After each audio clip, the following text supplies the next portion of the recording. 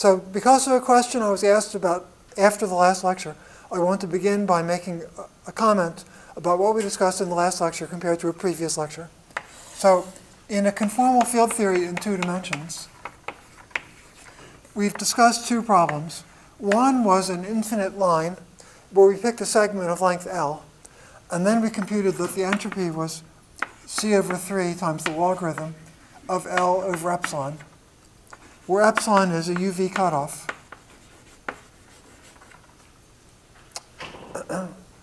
So we computed this, but we also observed that because on dimensional grounds, S is a function only of the ratio L over epsilon, it's uniquely determined by dependence on epsilon.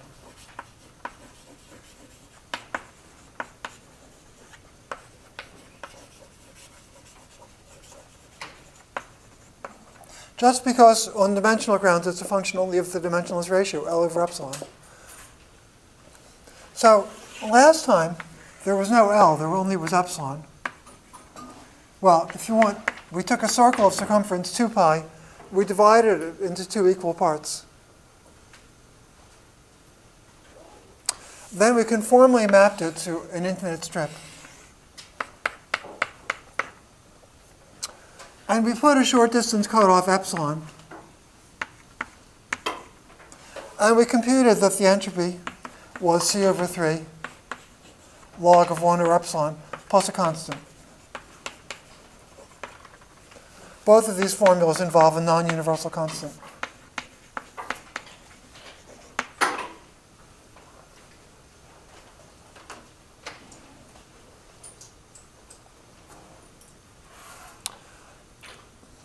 Well, the relevant fact is that the ultraviolet divergence is local near the boundary of between the 2 regions. Here we've divided a circle into 2 parts, U and V. Here, the boundary between U and V in each case consists of 2 points, and the ultraviolet divergence is local. It just counts the number of points. So we got the same ultraviolet divergence here as here. And this answer determines this one because it's all determined up to a non-universal constant by the dependence on the cutoff. So somebody asked me afterwards why there was no L in this problem. We could have had an L in this problem. I could have divided the circle into 2 unequal bits of length L and 2 pi minus L, like so, where the UV cutoff would now be here. And if you take 2 pi much bigger than L, much bigger than epsilon, then the computation we did last time will give the same answer we had the first time. I won't show that in detail. I'll leave it as an exercise. To do this computation, you would have to use a slightly different conformal mapping from the strip to the disk than the one we used last time.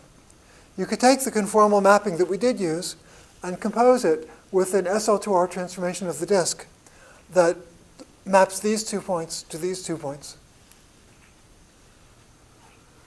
And then you'd find, if you repeat our considerations, that you'll get the answer we had the first time with both L and epsilon. Last time, my point of view was that generalization, we didn't really have to do it explicitly, because once we know the dependence on epsilon, we know the dependence on L on dimensional grounds. If you like, the computation we did last time was similar to setting L equals pi and not worrying about the dependence on L. That's all I'll say about this. But I have one more remark I want to make before we get to the main point of today's lecture. So we divided the circle into 2 parts, and then I've claimed that there's no Hilbert space for one of the 2 parts. Well, more precisely, there's no way to write the big Hilbert space as a tensor product of Hilbert spaces for the 2 factors. Now, the conformal mapping is supposed to make that obvious.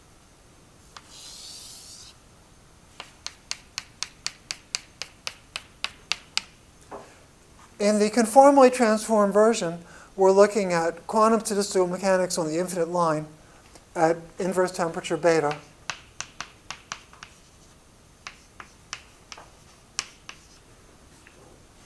Now, when you studied quantum statistical mechanics, what happened probably was that you considered a simple system like an ideal gas in a box. Then you computed the energy levels. After computing the energy levels, you computed the thermodynamic functions. And then they showed you, lo and behold, the thermodynamic functions have a thermodynamic limit of large volume. What they probably didn't tell you was that the Hilbert space in which you did the computation doesn't have a thermodynamic limit. They didn't tell you it did, and they didn't tell you it didn't. They just went silent on that question, I think. This is the case when I learned quantum statistical mechanics. So, you see, what would be a Hilbert space that describes a typical excitation of a thermal system in infinite volume? Well, in every box of unit length, the system might be excited by the presence of some particles because the temperature is positive. So the number of states you need to describe it per unit length is bigger than 1. Let's say, suppose you need 2 states to describe it in a distance of 1 centimeter. Then in n centimeters, you need 2 to the n states. But in infinite volume, you need uncountably many states. Because in infinite volume, we can divide it in infinitely many pieces of equal length, each of which might or might not contain a particle. So even if we idealize it and reduce the scope by assuming that each box has only 2 possible states, we'd still get 2 to the infinity, or an uncountable dimension. So the reason your textbook didn't try to describe a Hilbert space in which you could have done the infinite volume computation is that it would have had an uncountable dimension, and Hilbert spaces of uncountable dimensions are just not useful in practice. Whether your textbook said so or not, they always worked in Hilbert spaces of countable dimensions. Now, again, the physical Hilbert space on the circle has a countable dimension, so it's definitely not the tensor product of 2 factors of uncountable dimension. So there can't possibly be a formula like this. And the conformal map to the problem in quantum statistical mechanics is supposed to be making that obvious. So what we want to head for, I think, this week is to ask what happens instead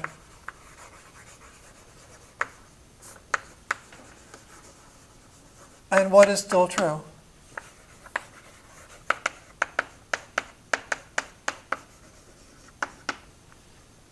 So the main punchline will be that we can't define entropy. So this, well, okay. Let's say there are at least 2 goals.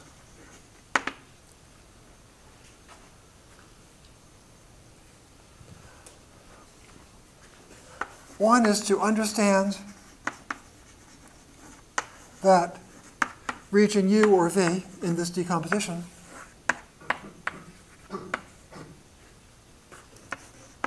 has an algebra, not a Hilbert space,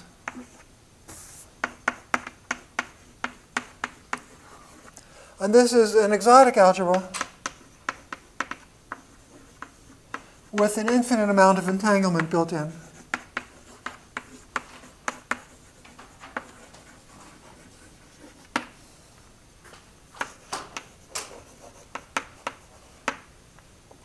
That's one goal. Second goal is to understand, so I asked what is still true, and I'll boil down what is still true to 1 sentence for now to state our goal. Second goal is to learn that entropy is not well defined. Entropy of a region, I should say.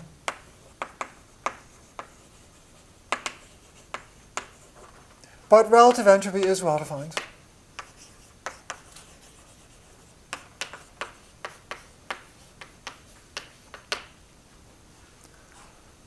So, well, I hope to do at least this much by Thursday. We'll see how, sometimes it's hard to estimate how long things will take. And then we're going to discuss some applications. By that time, we'll have developed the tools we need for a few applications, which will be to the Bekenstein bound. I mentioned this already, but there'll be the Bekenstein bound, the C theorem, and the ANAC.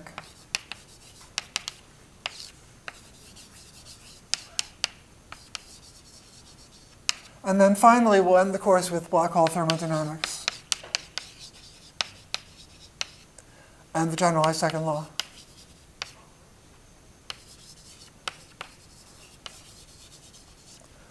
So that's what we hope to do in the last 7 lectures.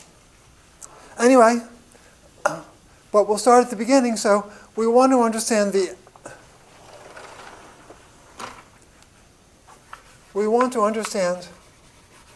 for today, well, you see the two problems are equivalent. A region on the circle, or equivalently the thermal field double in infinite volume. We've seen they're equivalent by conformal mapping. So we want to understand the algebra associated to the thermal field double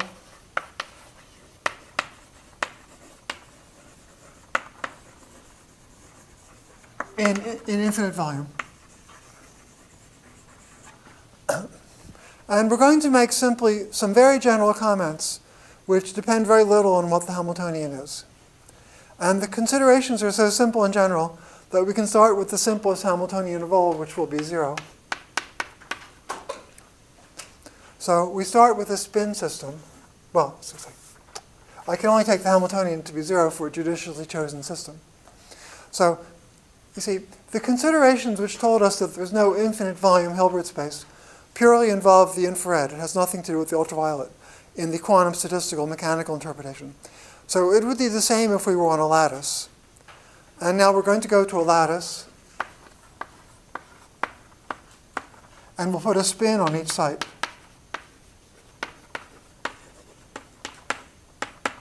Let's say it will be spin 1/2. So we put a 2-dimensional Hilbert space, or a qubit, on each site.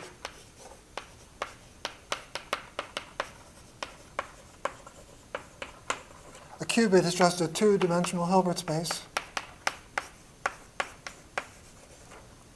And then we take the thermal field double, which means that this system is entangled with another system at some inverse temperature, beta.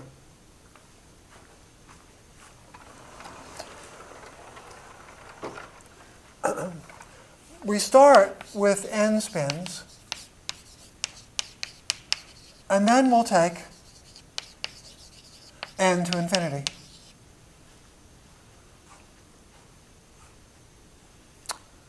So, as I said, the first basic case is that the Hamiltonian is 0. So that means that the thermal density matrix is a multiple of the identity.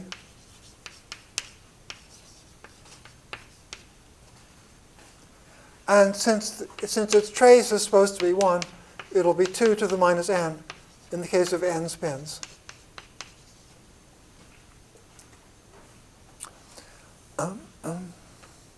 But what we want to do is to write down the thermal field double state, which is a purification of the thermal density matrix.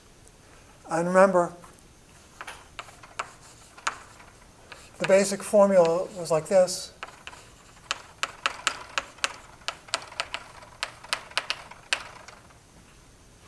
Where EI are the energy levels. But for the moment, the energies are all 0, because the Hamiltonian is 0, and the partition function is 2 to the n for n spins. So the thermal field double state, which is this, simplifies in this case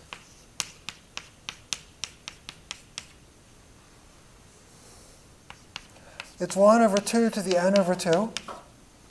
Then it's a tensor product over each pair of spins.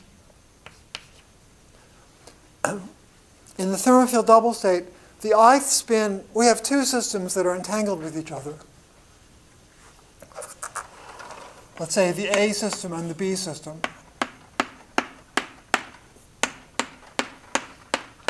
Each system consists of n spins, and the ith spin, to make the thermal field double state, the ith spin of system A is entangled with the ith spin of system B in this particular form, except with EI equals 0. So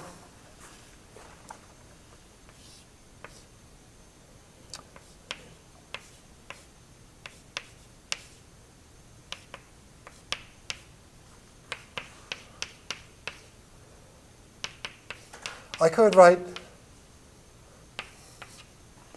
the thermal field double state like so. So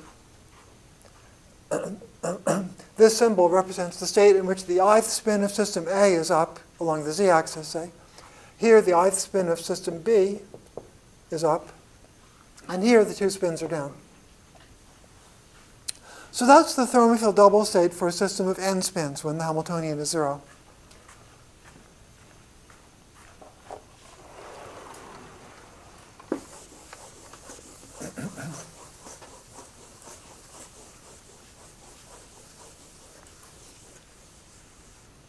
Now, let A be any operator on the n spins of system A. The expectation value in the thermal field double state of A is, of course, equal to the trace of A times the density matrix of system A in the thermal field double state. And we decided a little while ago that the density matrix of system A, which is also the density matrix of system B, is 2 to the minus n.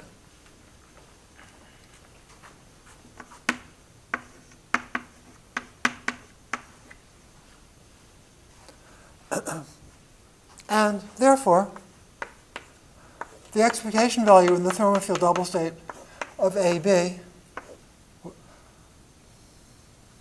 so A and B will be two operators. Maybe I'm going to call it A tilde. I've had the experience that when I call the two operators A and B, people expect, no matter how much I say otherwise, that little b is acting on system big B. So to avoid that, I'm going to call the two operators in system A and A tilde. You see, the expectation value of this product is the same as the expectation value of the same product in the opposite order. Because they're both equal to 2 to the minus n times the trace of A tilde.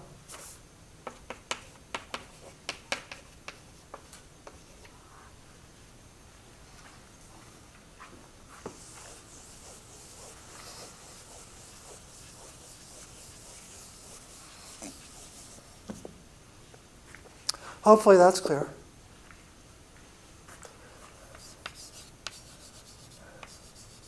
Now we take the large n limit.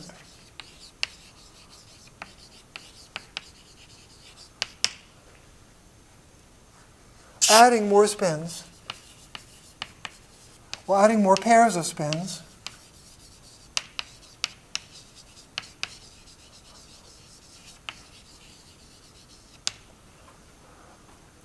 but keeping fixed the operators.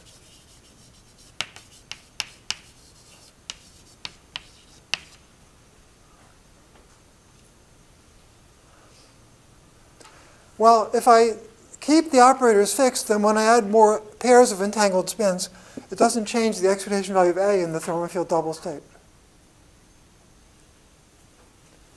So the function f of A, which is the expectation value in the thermal field double state,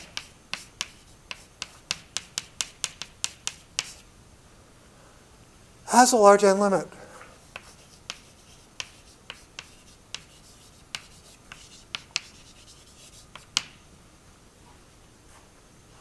In other words, it has a thermodynamic limit.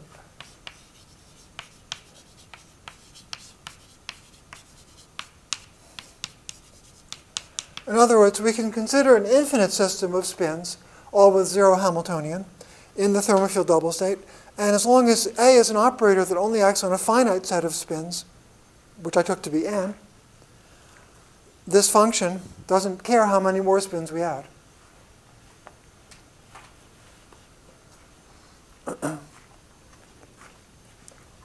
Now, it has two essential properties. One is that f of AB equals f of BA. Because that was true for, well, I called it A tilde, sorry.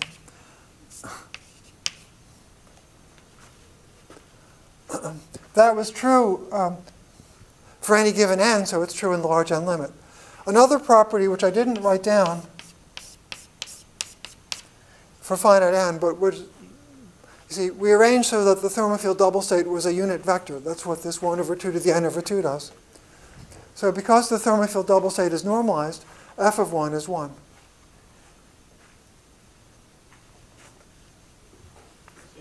Yes? Should we be rescaling by 2 to the n when we take the limit? Well, no, because, well, if you like, we did it here, right? So we arranged, with this factor, we arranged so that the state is always a normalized state.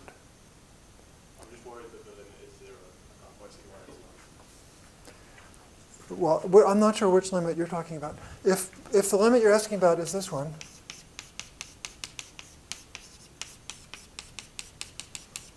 when we add more spins, which are decoupled, since the state remains normalized, this matrix element factorizes as a matrix element in the spins A does act on times 1 and the ones it doesn't act on. And the matrix element in the spins A doesn't act on is 1. Now, alternatively, you could be asking about a formula that isn't on the blackboard right now, which is that for finite n, f of a was 2 to the minus n times the trace of a. Now, what happens is that as we add more decoupled spins, the trace of a gets bigger because the Hilbert space gets bigger, and the 2 to the minus n compensates for that. So neither of these factors has a large n limit, but the product f of a does.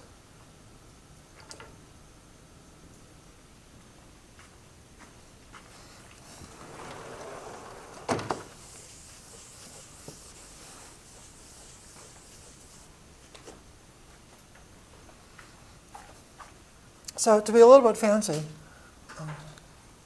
okay. Now we can make a Hilbert space with a countable dimension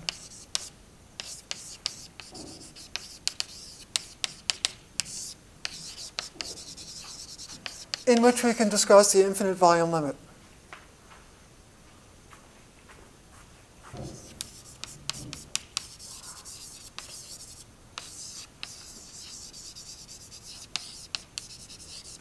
So we let A0 be the algebra of all operators that act on finitely many spins.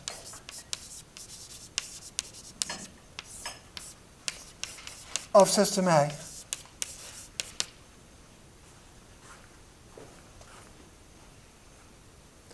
Now,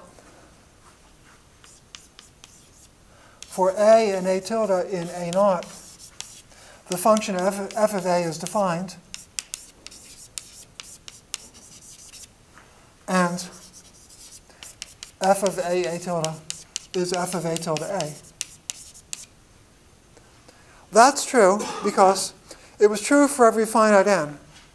And if A and A tilde only act on finitely many spins, then when n is big enough, the first n spins include all the spins that A and A tilde act on. So this is a special case of what we already did, actually.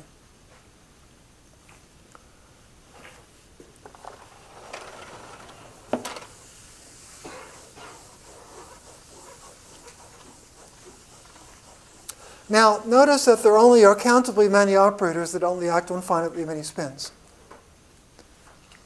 Because there's countably many ways to pick finitely many spins, and finitely many operators act once we pick the spins. So now, we define a Hilbert space, HTFD. We include all states of the form A times psi TFD, where A only acts on finitely many spins.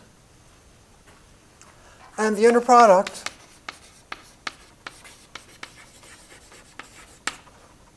is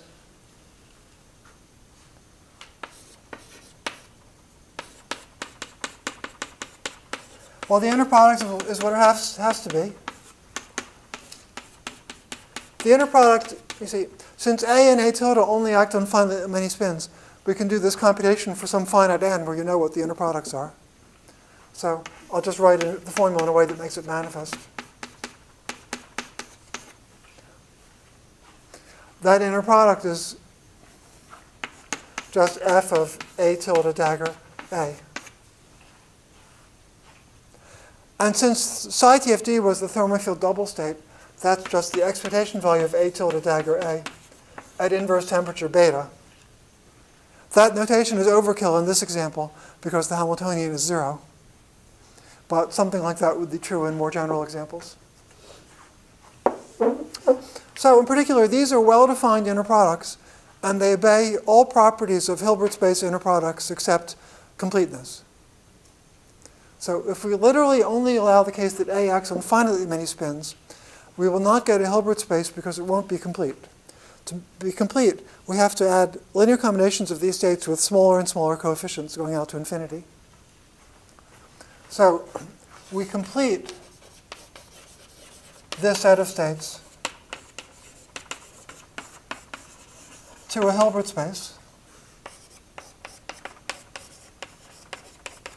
And that Hilbert space is called the thermal field double Hilbert space, HTFD. It's of countable dimension.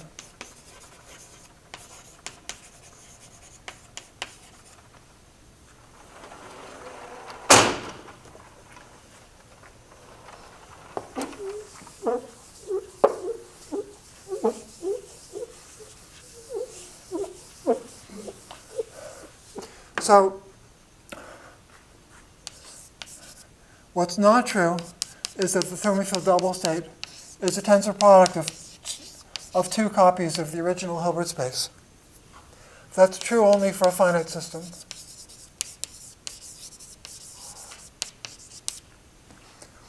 For infinite n, the thermal field double Hilbert space is a new animal.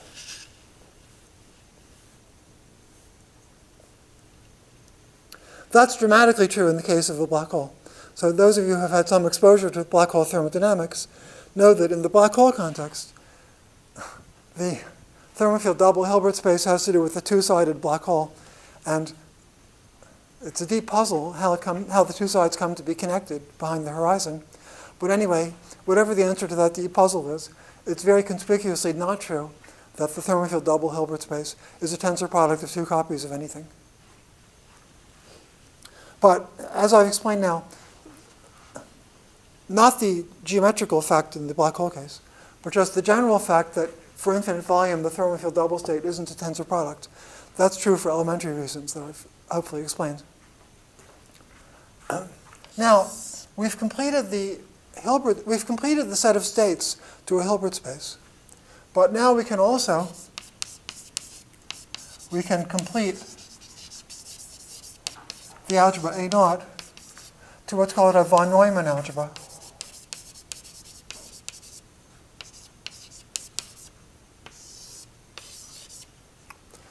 All that means is that, so we allow operators that can act on arbitrarily many spins, but their matrix elements act on more and more spins or smaller and smaller. So if we have a sequence of operators which are in A0, and all matrix elements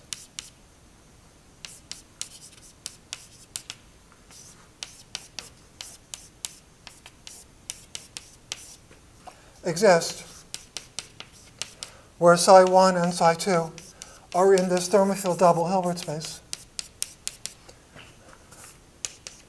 then we define an operator X such that its matrix elements are given by those limits.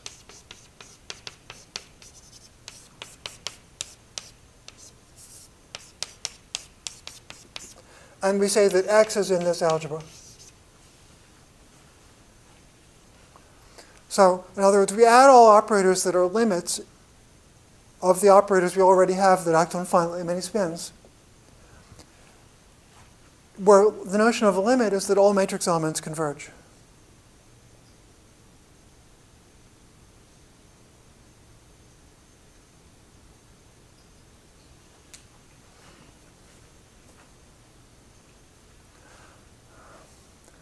So.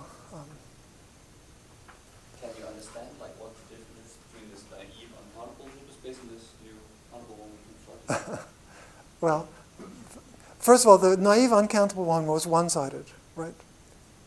Sure, but I guess I could also think about. We could make it two-sided. Two copies of this. Yes, but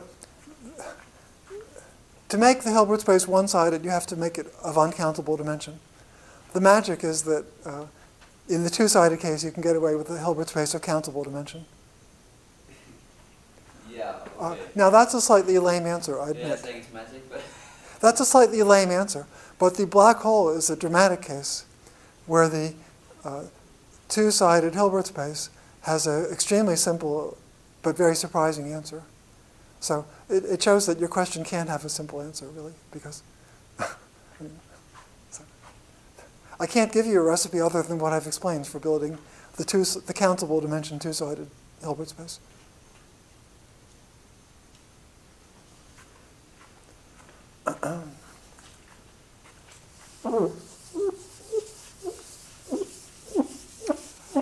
Now, so we defined an algebra, but the algebra we've defined is exotic.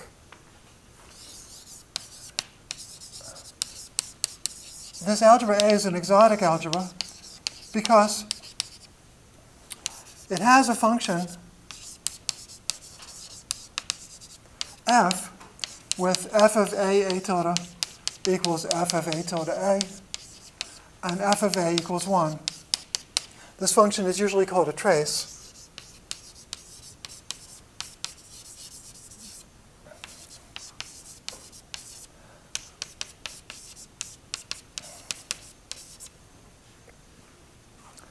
It obeys the algebraic properties of a trace, but it's not a trace in any Hilbert space representation.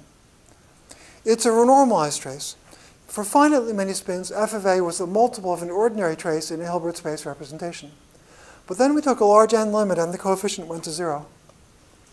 So f of a is really a trace with an infinite factor removed, a renormalized trace. And the fact that this algebra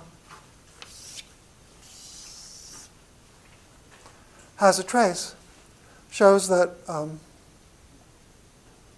it's a new algebra that you probably haven't encountered before, except possibly if you've studied exactly this subject. So what is the infinite algebra that you know about that has a trace?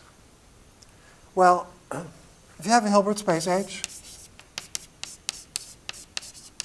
now if you want infinite algebra, it should be a Hilbert space of infinite dimension.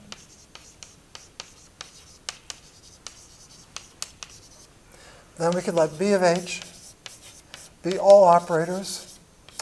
Actually, one takes all bounded operators.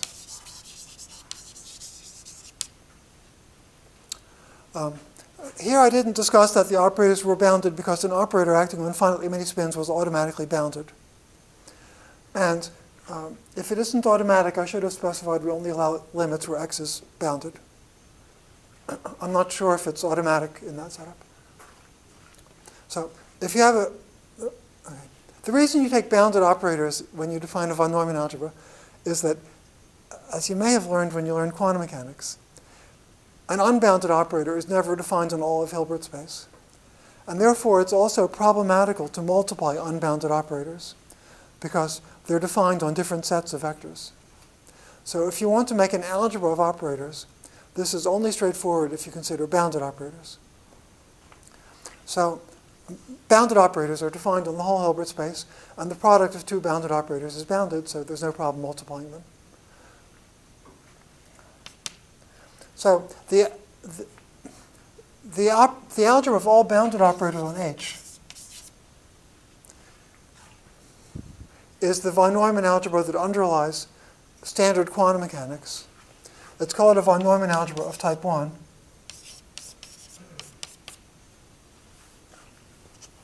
And it has a trace, but the trace isn't defined for all elements.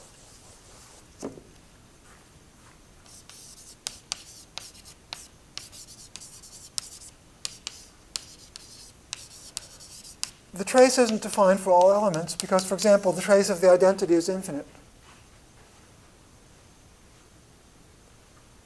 Here instead, we found an algebra that has a trace, and the trace of the identity.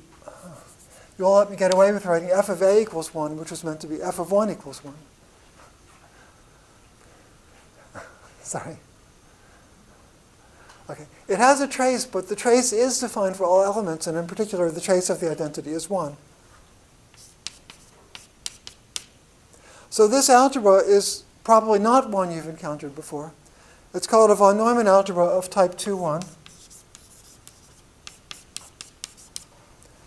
And I think it's the first exotic von Neumann algebra that was constructed by Murray and von Neumann.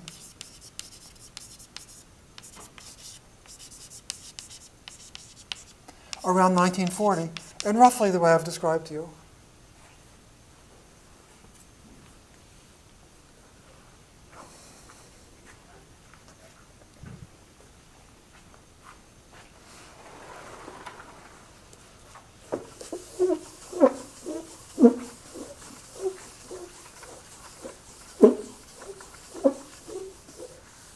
Now, there's another kind of exotic algebra we can immediately define.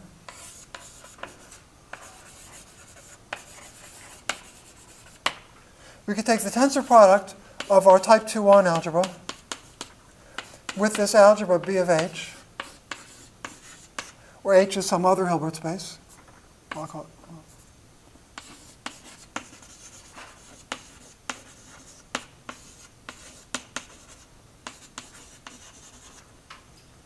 And that makes a new algebra A hat. And you see that A hat has a trace.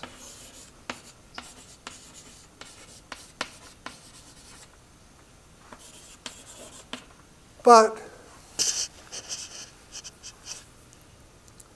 it's not defined for all elements. The trace of the identity is infinite, because that's true on B of H.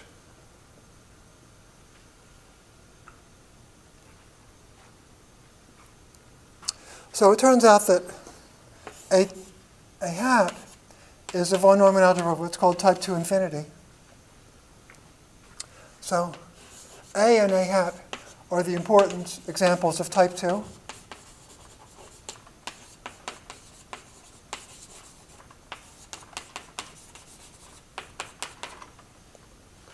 Of type 2 algebras.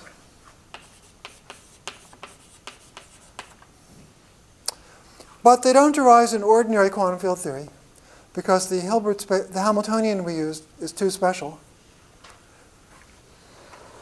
It's become clear rather recently that A and A hat can arise after coupling to gravity. But I'm not sure we'll really have a chance to describe that in this course.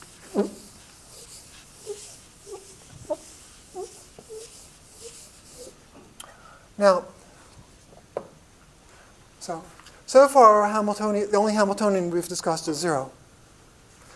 Suppose we take almost any other Hamiltonian.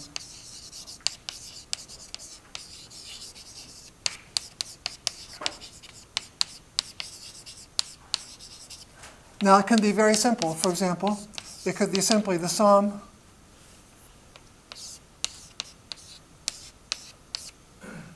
over all spins of a single spin Hamiltonian that's the same for all spins.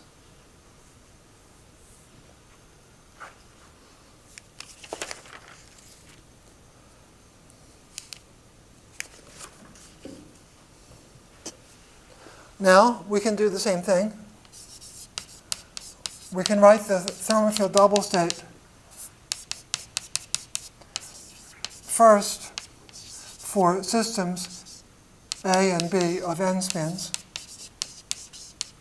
So I consider this Hamiltonian initially for a system of n spins, and then on system A, I entangle it with system B in the thermal field double state. The thermal field double state is now 1 over 1 plus lambda to the n over 2, I think. Oh, sorry. Not 1 plus lambda. In my notes, I have 1 plus lambda written, but I think it should be 1 plus e to the minus beta lambda to the n over 2.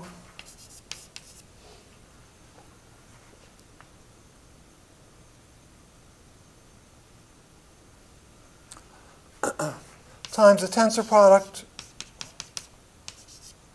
Well, it's the same as before.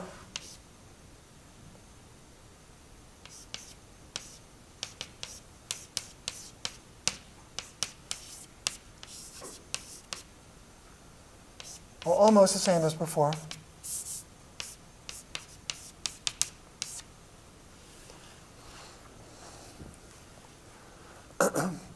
This is meant to be the thermofield double state. Well, first I wrote the thermofield double state for a single Hamiltonian, sorry, a single spin with this Hamiltonian. And then I took the tensor product of n of them, and hopefully that's the correct formula.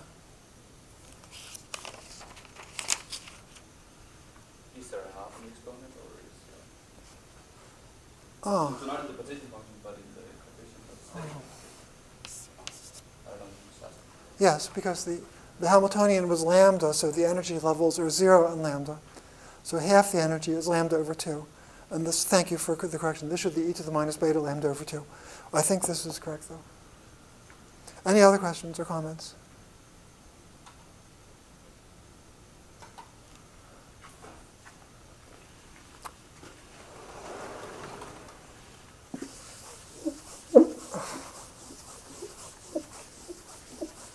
Well, now we run exactly the same story as before.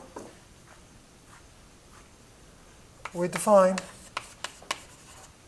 F, so let A act on n spins of system A. Then we define a function f of A, which is the expectation value in the thermofield double state of the operator A, which is also the thermal expectation value of A at inverse temperature beta.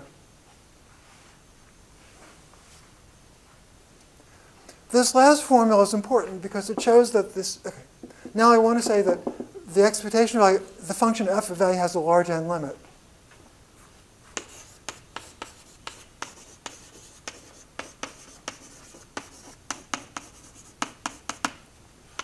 Where we take n to infinity and keep the operator A fixed.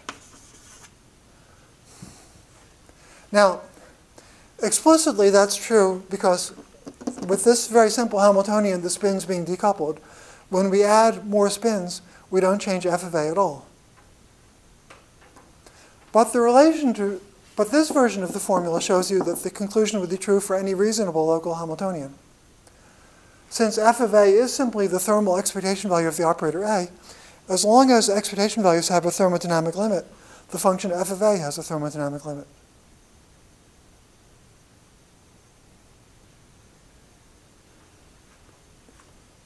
So I gave an example with a simple and explicitly soluble Hamiltonian, but the construction is going to work for any Hamiltonian where the thermodynamic expectation values have a large volume limit. That means any reasonable local Hamiltonian we usually study.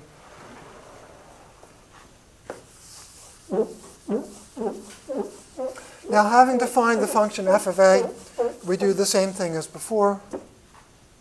So first of all, for any A in the algebra A0, that's defined as before, operators on finitely many spins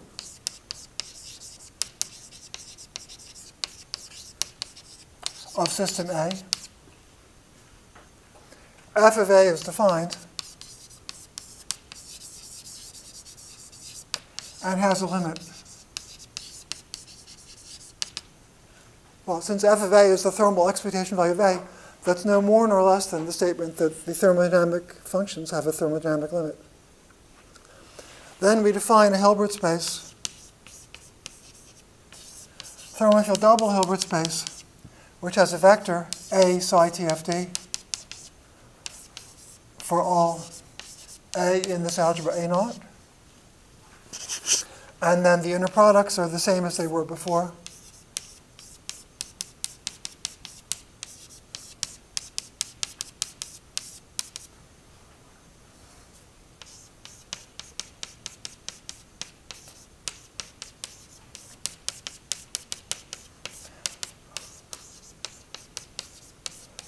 The inner product is given by the thermal expectation value at inverse temperature beta of A tilde dagger A. So assuming the thermodynamics has a large n limit, these inner products do.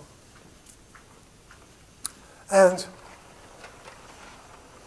I don't even have to write anything now because we can use the previous blackboard that I didn't plan to have here at the right moment, but we do. We didn't erase it. To define the thermofield double Hilbert space, we include all states of this kind with the inner product I just defined. Then we complete it, and we get the thermofield double Hilbert space, which is a countable Hilbert space in which we can discuss the quantum statistical mechanics.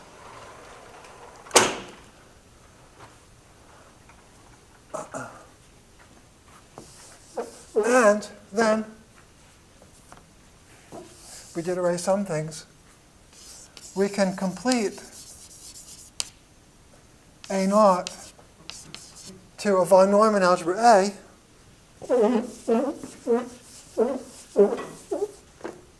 by including limits. We say that the limit of xi converges to x, and we include x in A, or we add x to A, if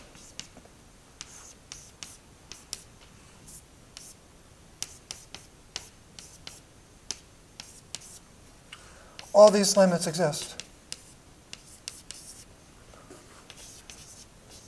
for all states psi1, psi2 in HTFD.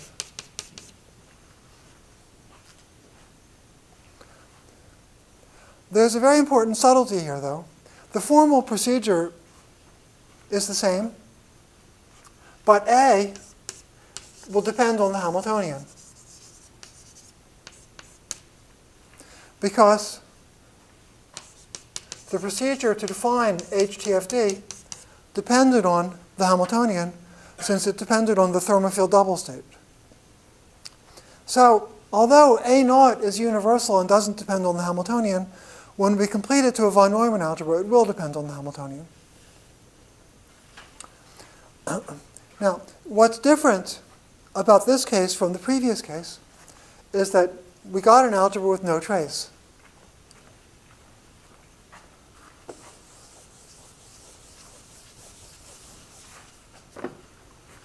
You see, when the Hamiltonian isn't 0, f of A tilde is not equal to f of A tilde A, even for finite n, because the density matrix is not a multiple of the identity.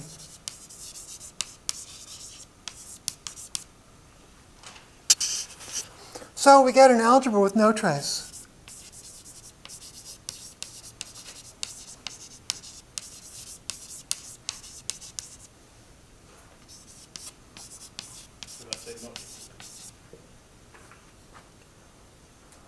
Thank you. So, thanks for that correction.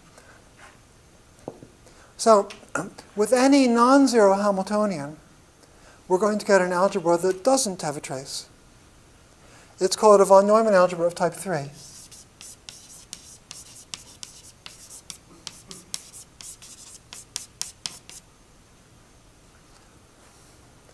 Yes? Sorry, I have a very basic question. So yes. I guess I don't fully understand.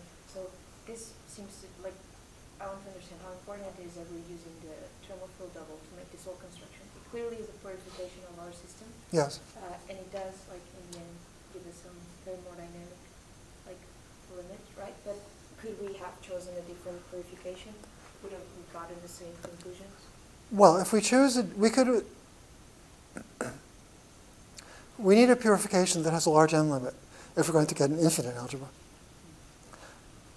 Well, we could have, of course, chosen a different Hamiltonian and done the same thing. But we could choose a more general purification as long as the function, the key property we use is that the expectation value of an operator, a simple operator is one that acts on finitely many spins.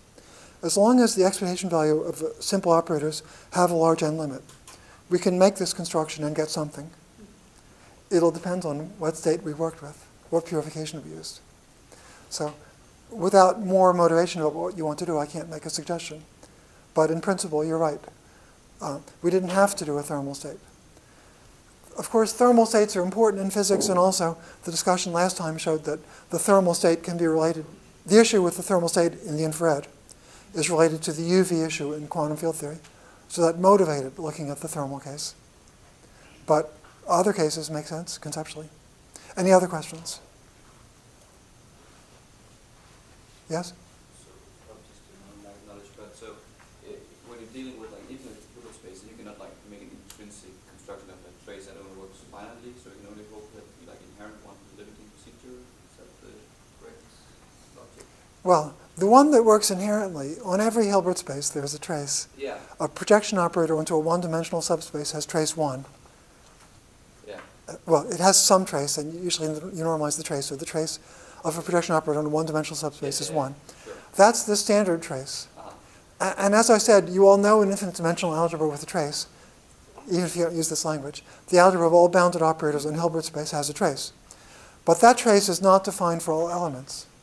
Because if the projection operator on a one-dimensional subspace is 1, on a two-dimensional subspace it's 2, and the identity which projects on an infinite-dimensional subspace has a trace of infinity. So the example you know of an algebra with a trace, it's not defined for all elements. Instead, with the thermal field double state with 0 Hamiltonian, or in other words, by looking at an infinite set of completely entangled spins, we constructed an algebra with a trace that's defined for all elements.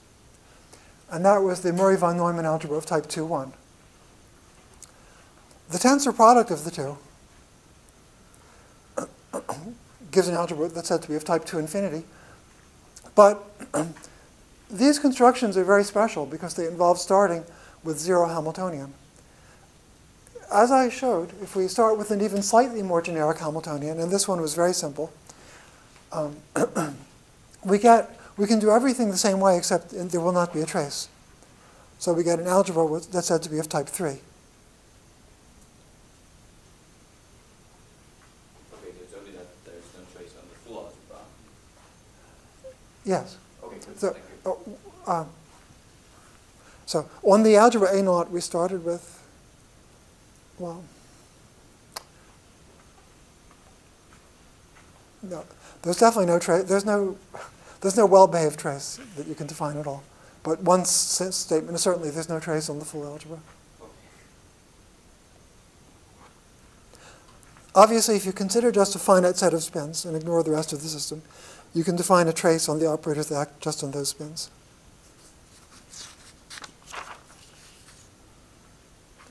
So, now, from the explanation, you shouldn't be too surprised at the statement that in quantum field theory, we're going to get algebras of type 3. Because when we mapped the quantum field theory problem to the thermodynamic problem, the Hamiltonian we got is the Hamiltonian of a conformal field theory in one space dimension. Whatever that Hamiltonian is, it's not 0, and it's nowhere near as simple as 0. So it's not going to give the kind of special answer that leads to type 2. It will be generic enough to give type 3. It's way more generic than is needed to get type 3. And type 3 algebras are the most difficult kinds, and they're the ones that arise in quantum field theory. So I want to summarize key properties.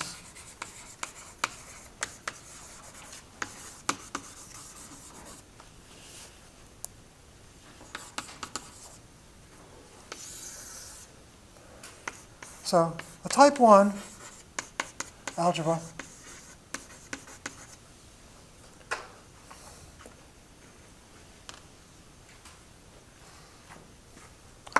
is the algebra of all bounded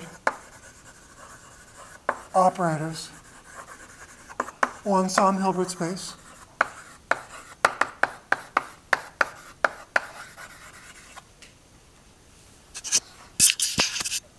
So we usually often write it as B of H, bounded operators on H. It has an irreducible representation.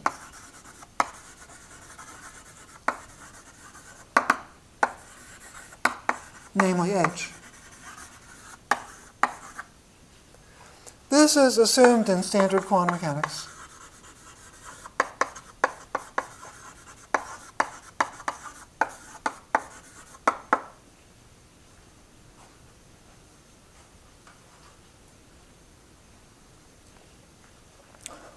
So quantum microstates exist, or quantum pure states exist.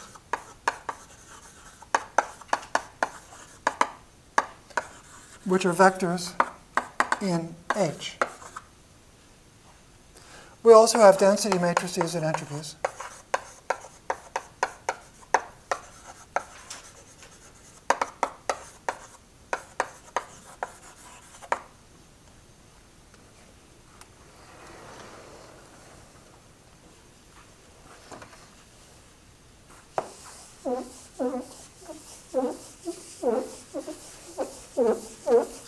And maybe I should have the list of properties. So, okay. Entropies, because there is a trace. Entropies depend on the existence of a trace, because the definition of the entropy is minus the trace of rho log rho.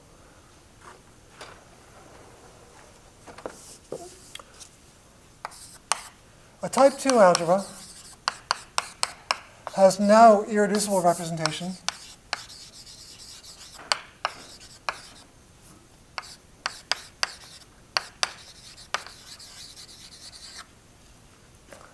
So let me call A the algebra. If A acts on a Hilbert space, it always commutes with another type 2 algebra.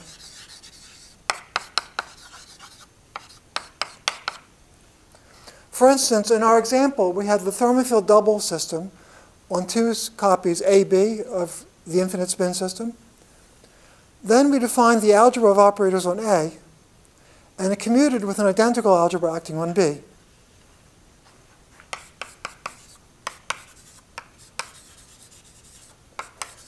In the thermofield double system, AB, we defined A acting on A, but it commuted with what we didn't discuss, another algebra, A prime, on B. And in the construction, it was obvious that A prime is of the same type as A. Everything we said about A, we could have said about A prime. So A prime is another type 2 algebra. So this statement is much stronger than saying there's no irreducible representation on a Hilbert space. Having no irreducible representation means that you only commute with C numbers. But here you commute with the whole type 2 algebra. Now, density matrices and entropies. So there's no notion of a pure state. A pure state would be a vector in an irreducible representation. But there is no irreducible representation. But density matrices make sense.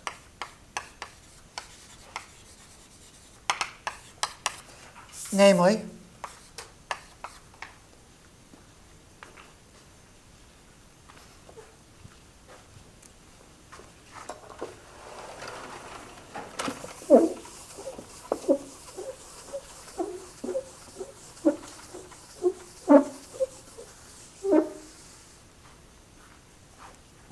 so you see, if A of type 2 acts on a Hilbert space H, for instance, the thermofield double Hilbert space in the example we discussed, then for any state psi in H, there's a density matrix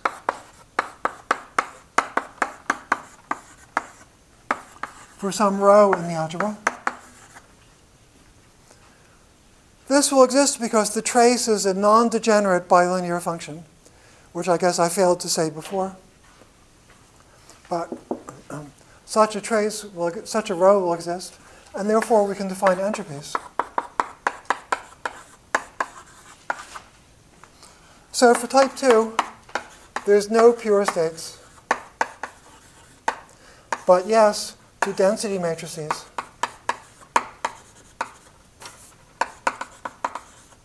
and entropies.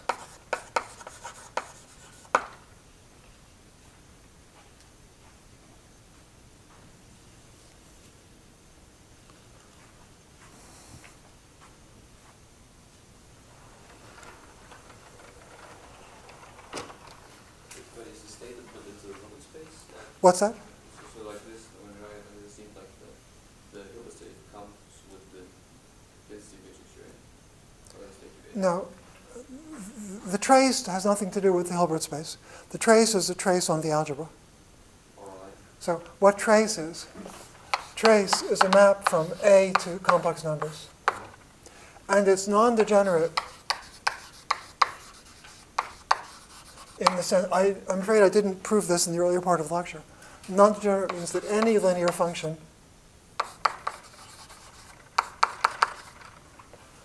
let's say f times the algebra to complex numbers is the trace of A times some element of the algebra. If you're given any linear function f on the algebra, f of A is the trace of AB for some B in the algebra. There are no Hilbert space states here. Trace is purely a function on the algebra. So to prove this non-degeneracy, it really comes from the fact that the thermal field double expectation values are non-degenerate. Oh, sorry. In the derivation, see, the trace of AA dagger would be the thermal expectation value of AA dagger, and it's strictly positive. That's a general fact about statistical mechanics. AA dagger is positive in every state, so when the thermal expectation value is also positive. And this positivity implies that the trace is non-degenerate. So any linear function on the algebra is the trace of AB for some algebra element. So that will imply that if the algebra acts on some Hilbert space H, and we're given a state psi in H, an example of a linear function is the expectation value of an operator in the state psi. And as I said, that will be the trace of A times something. And since that's the usual defining property of a density matrix in ordinary quantum mechanics, we might as well call that algebra element a density matrix. And having done that, we can also define an entropy. You could call it the entropy of rho, or you could call it the entropy of the state psi for the algebra A. Those are two fairly natural notations. It would be minus the trace of rho log rho.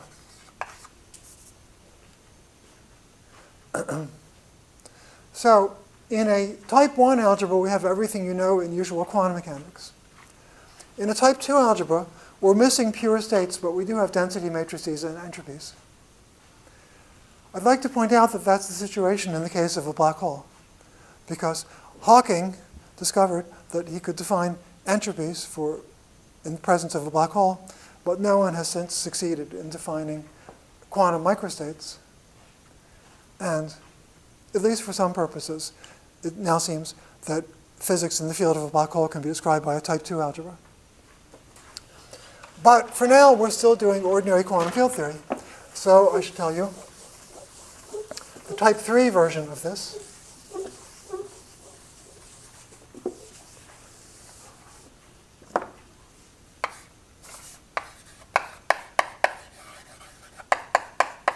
So if A is of type 3, it has, first of all, no irreducible representation on a Hilbert space. If it acts on a Hilbert space, it always commutes with another type 3 algebra.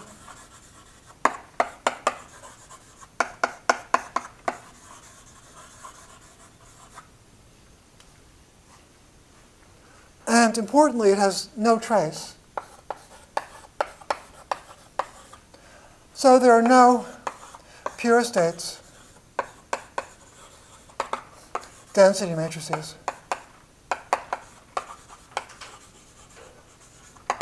or entropies.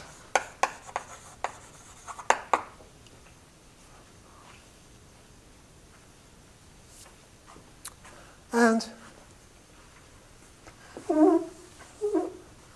this is the situation in quantum field theory when we consider two regions.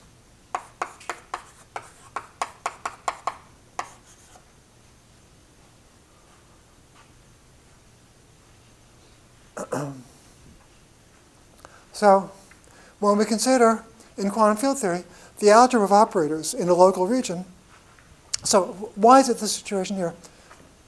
It's a situation here because it's generic in quantum statistical mechanics.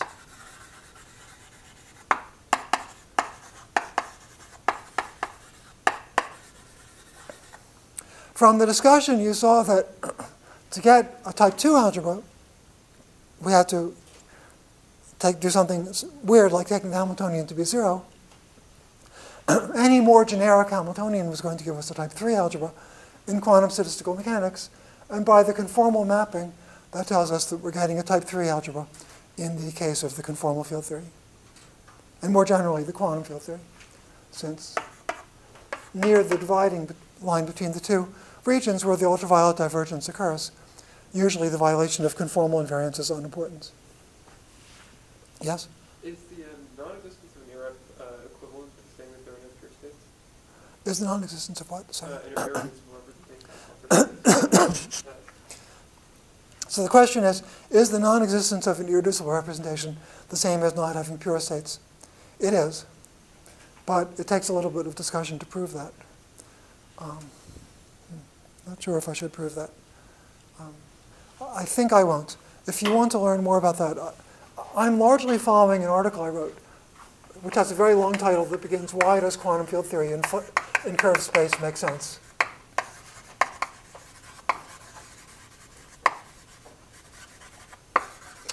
I reluctantly decided I won't be able to lecture on that in the present course because we're starting to run out of time.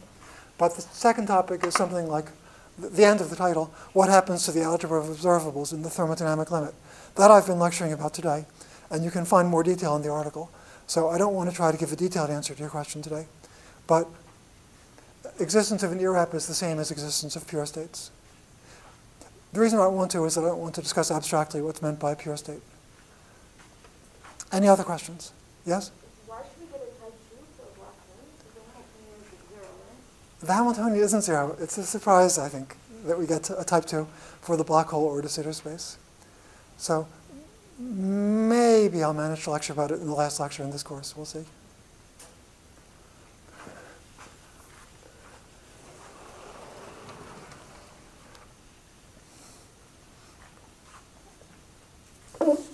I think there is something else I want to point out about the thermofield double Hilbert space.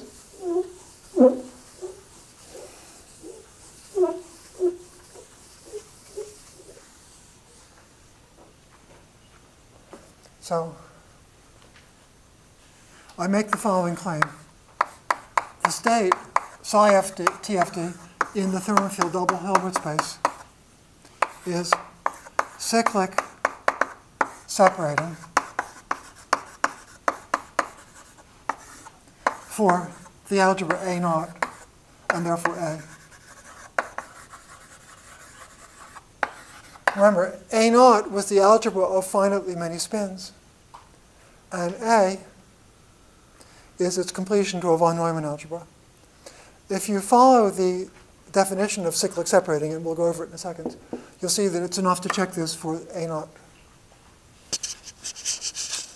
So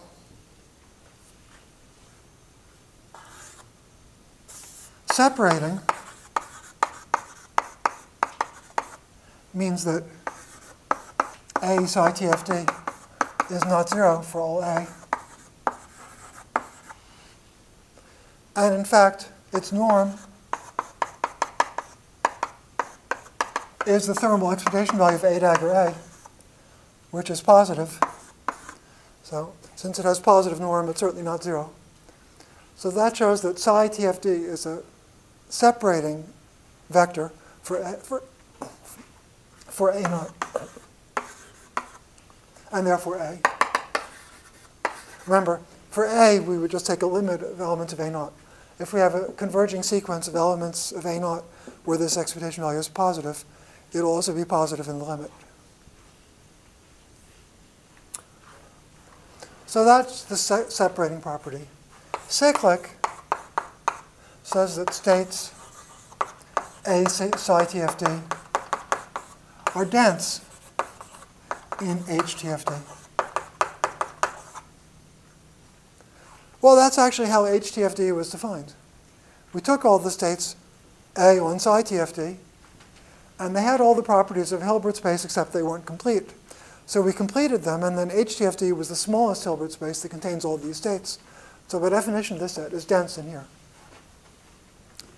So the psi TFD is cyclic separating for the algebra that acts on one side of the thermofield double. I hope that reminds you of what we proved during one of the Zoom lectures, which was the Riesz-Leiter theorem.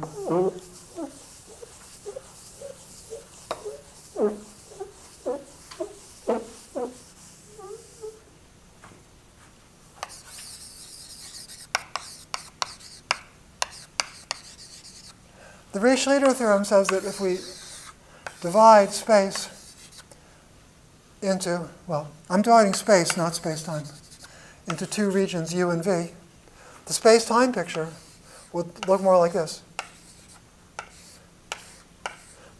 In the space-time picture, the two regions are space-like separated. So U is some region, the domain of dependence of U in this picture. This picture is only space.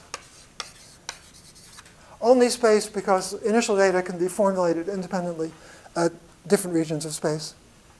So we'd have an algebra associated with the region U in space and a region V in space.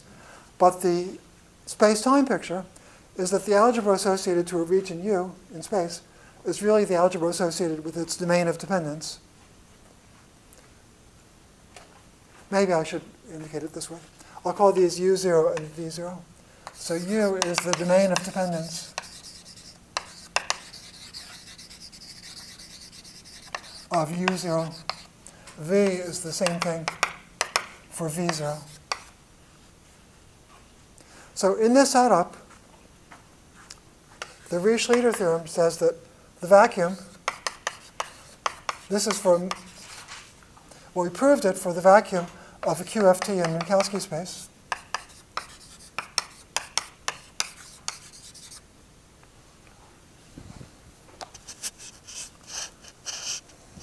We proved that the vacuum is cyclic separating for both algebras, AU and AV. Now, of course, there's some internal consistency because in some special cases, conformal mappings relate the fact that the thermofield double state is cyclic separating in the problem of statistical mechanics to the fact that the vacuum is cyclic separating for the algebra of a region. Okay, we don't really have time to start a new topic today, so I'll just stop here and ask for questions. Yes? Instructions that we did were all with qubits, and we showed that for a countable collection of qubits, Yes. basically starting with different states, the algebra can get as bad as possible. Yes. But in a QFT, it seems like things could be even worse, at least naively, because space is even worse than qubits. So is it possible to get worse than that? Well, von Neumann classified algebras as type 1, type 2, and type 3. And the modern understanding of quantum field theory is that the algebra you get, if we made a slightly more generic Hilbert Hamiltonian for the spin system, then we get the same type of type 3 algebra that quantum field theory gives. Well, I describe type 3 algebra only by negatives. Anyway, at least in the world of von Neumann algebras, the answer is that nothing is worse than we ran into. But von Neumann algebras don't capture everything you might be interested in. So there might be some additional structure you're interested in where you'd say that something is worse about the quantum field theory than the statistical mechanics problem. Any other questions? So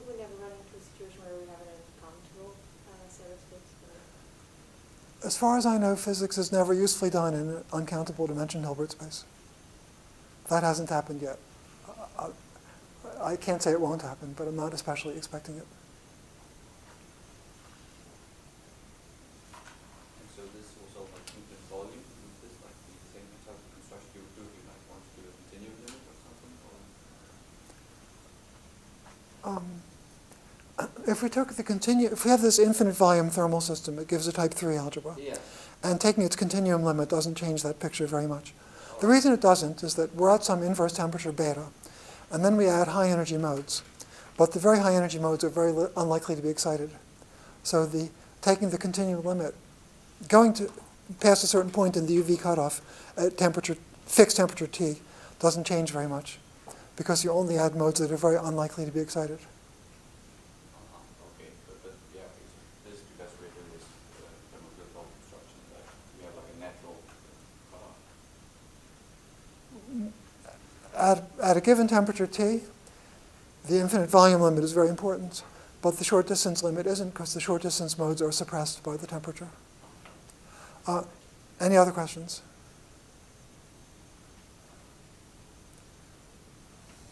Yes?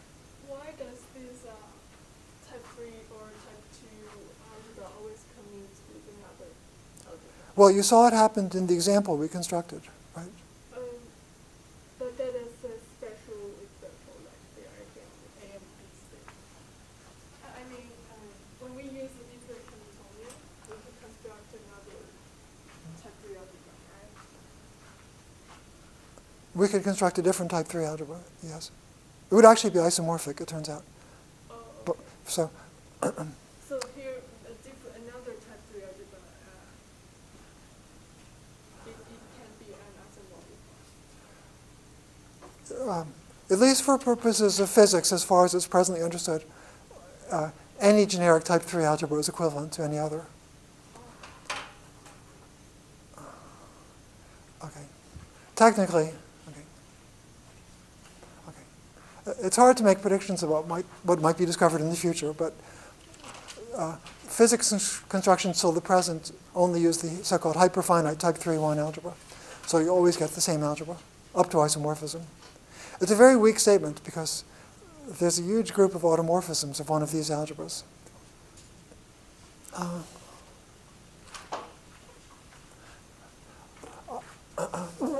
I'd like to make it more obvious. Are there any more questions?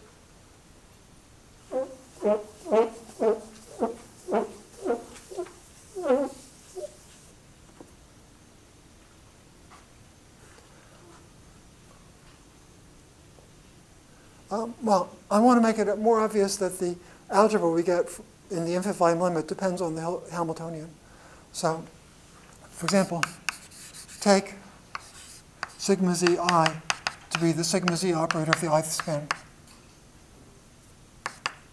And now look at the limit as I goes to infinity of sigma zi.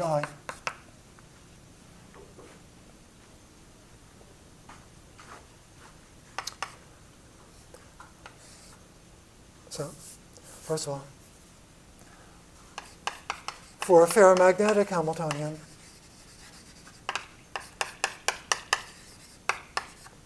the limit exists.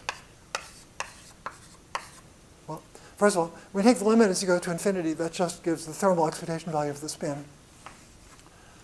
For the case of a ferromagnetic Hamiltonian, the limit exists, but depends on h. If we had, for example, an anti-ferromagnetic Hamiltonian,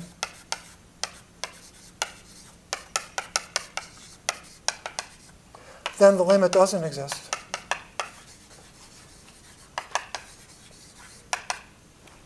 So we extended from A naught. A naught was the simple universal algebra that didn't depend on the system. Then we extended A naught to an algebra A, which is more natural for a given system, by adding limits.